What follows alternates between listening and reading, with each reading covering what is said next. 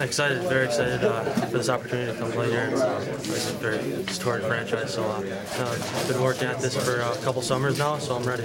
Aaron, there's been a lot of talk about what you've been able to do here when you were traded last year, brought in this organization. Jacques has said some very good things about you.